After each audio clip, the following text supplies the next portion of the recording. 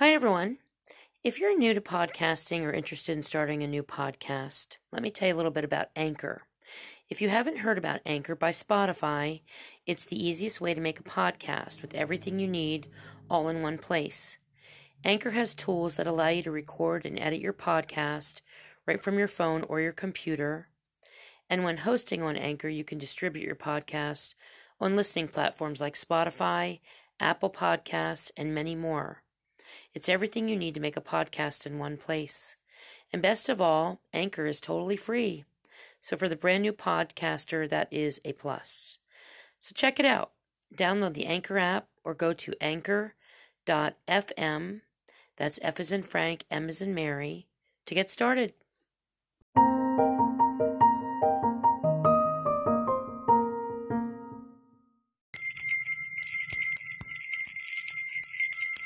Welcome, everyone. Season's greetings, happy holidays, happy Hanukkah, and Merry Christmas to everyone.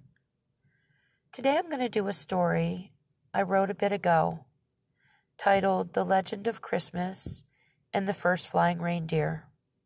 I hope you all enjoy it. Here we go. The Legend of Christmas and the First Flying Reindeer.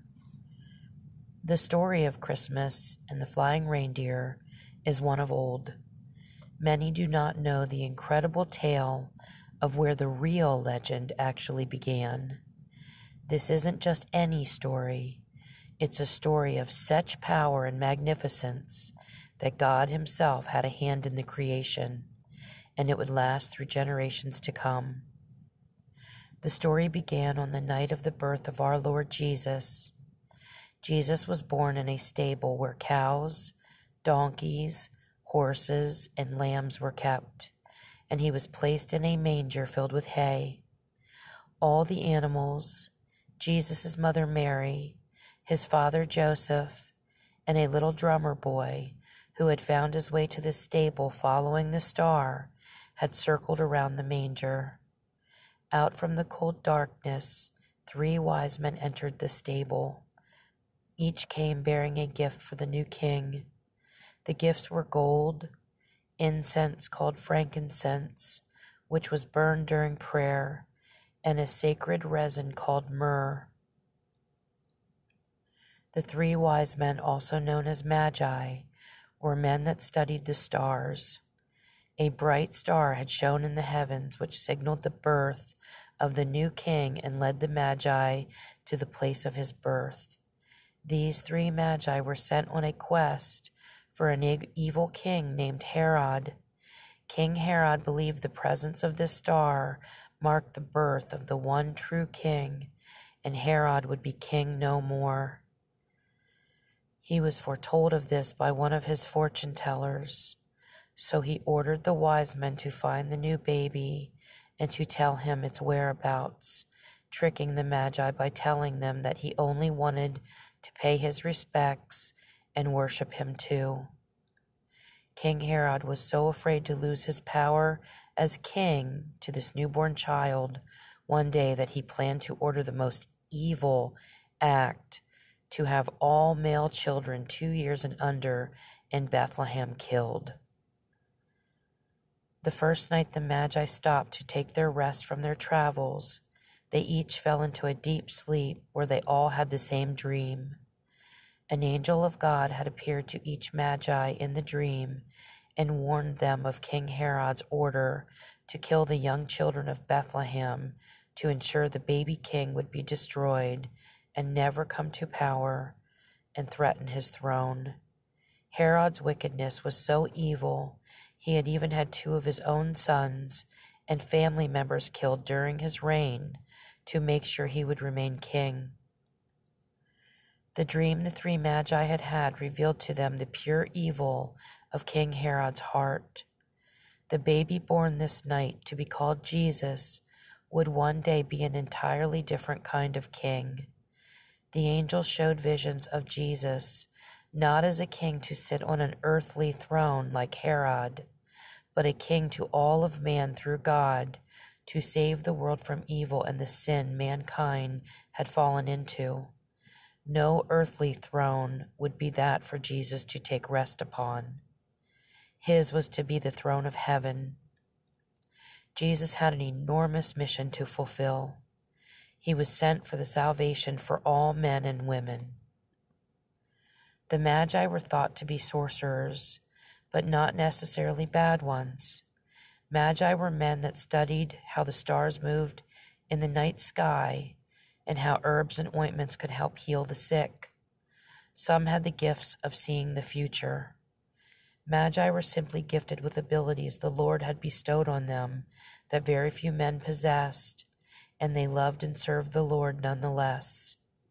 And they would do whatever they could to help protect their newly born king. Time was short, the Magi feared.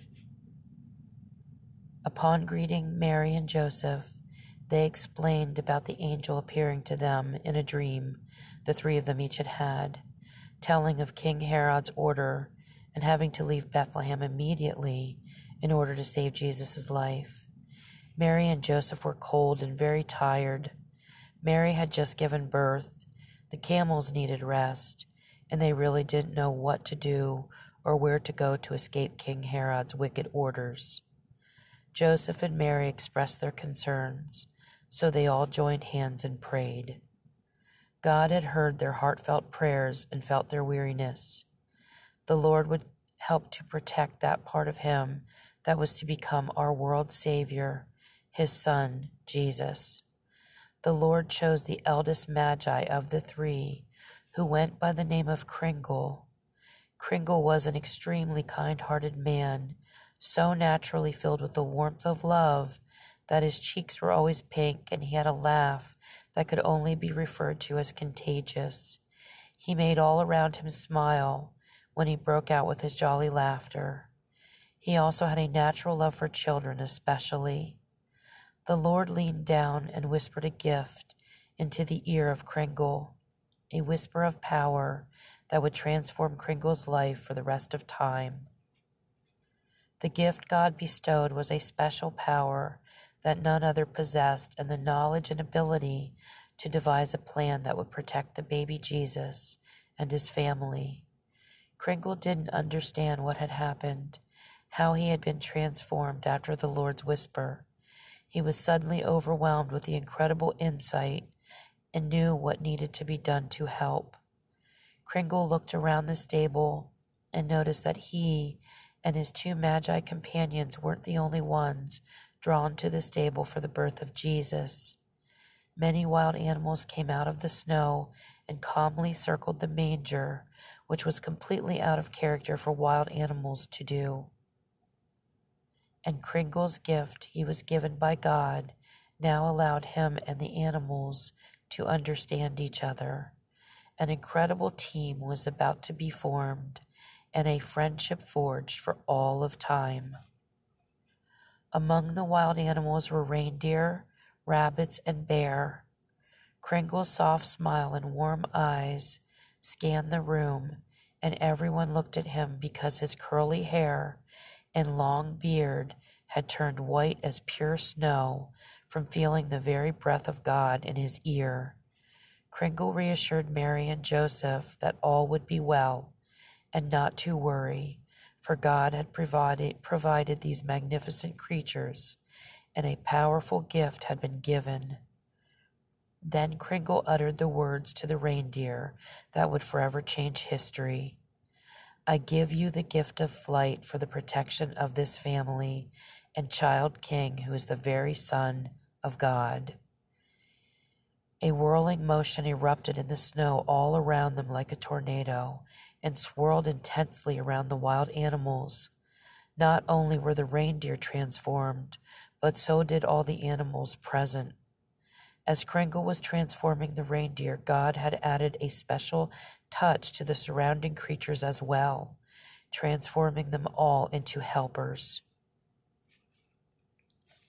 The snow settled back to the ground, and the animals had changed. The reindeer doubled in size with huge racks, thick brown coats, and regal stances. The other two magi looked amazed to see some of the reindeer hovered a foot off the ground, and the rabbits had been transformed into little tiny people with large ears in green tunics and caps. The bear were immense with thick white coats and enormous paws. Protection would not be a problem from these great beasts. They all could communicate with Kringle as well as one another, and stood at attention with eager anticipation for how to help this family that needed their protection. Kringle had the ability to receive messages from the Lord, who showed him the idea of a sleigh. Kringle then directed the little elfin helpers to build a quick, makeshift sleigh from wood and tools in the stable. The bear were directed to guard the stables outside, and when the sleigh was completed, Kringle instructed the reindeer to prepare to be harnessed up to it. Kringle's smile widened when he looked at the unusual ears of the elfin helpers, because they were rabbits a few moments ago. The sleigh was ready to safely get Joseph, Mary, and Jesus away from Bethlehem and the evils of King Herod. The sleigh easily fit Magi Kringle, Father Joseph, Mother Mary, and baby Jesus. Kringle said his goodbyes to the other two magi, who had planned to travel on their camels far away from Herod's lands. The bear carried the little boy drummer back to his home before making their way up north in the direction God had led them, with the elves atop their massive backs. When everyone had gone, Kringle grasped the reins attached to the reindeer, and slowly the sleigh followed the reindeer higher and higher into the snowy night. It was a wondrous feeling. Alas, the snow had started to fall so much that it made it impossible to see. They had to stop many times, thinking how to continue safely. Kringle looked to the heavens and asked the Lord for help. God reached down and allowed his own light, the most intense light in existence, to fill the head reindeer that was leading the team. The reindeer glowed so brilliantly with pure white light from its eyes, nose, and mouth that seeing clearly in the thickening snowstorm was easy as the sleigh flew on to safety. It was a magnificent night, a night that started the legend carried on to present day. Kringle was given a special first name of Chris from the Lord, who named him after the Christ child and what would become Christmas. His wife, Mrs. Claus, nicknamed him Santa, meaning saint for his pure heart, and Claus, which was his real first name. Through the years, he has been called by many names, and he has loved them all. But Santa, or Santa Claus, is what has seemed to stick with him most. And after Jesus was taken to heaven to be with God, his Father, Kringle chose to wear a red suit to symbolize the precious blood that was shed by Jesus for all of mankind. The Lord had created a helper in the Magi Kringle, and together God and Kringle had created helpmates with the reindeer, rabbits, and bear. After Jesus and his family were taken safely to Egypt, Kringle and the others were led by the Lord up north to safety, and all have lived at the North Pole, covered by a powerful veil, protected away from eyes to see ever since. Kringle was later gifted a grand, magical kind of crystal snowball, which allowed him the ability to check in on children and people everywhere to see what their hearts held. Kris Kringle, the elves, the reindeer, and the bear have continued to make the birth of Jesus a very special night, a night that would soon be one when Kris would bring a little joy to all the good children of the world by way of flying reindeer in a grand sleigh, filled no longer with our child king, but with presents of love, just as was given on the night our Lord was born. Today, in remembrance of that special night, we know it is Christmas, and the Christmas season became the most wonderful time of the year. It is important never to forget the true meaning of Christmas and how it all began. Some might call it magic, but for others they recognize it was the power of God and the beginning of the one who was sent to give us the three greatest gifts one could ever receive, the gifts of love, sacrifice, and salvation. Remember this special day for what it truly is, and keep it deep in your heart forever. Receiving gifts from Santa Claus is a wonderful thing, but our precious Savior Jesus and what he sacrificed for us was the most exceptional gift of all. Merry Christmas to all, and to all a good night.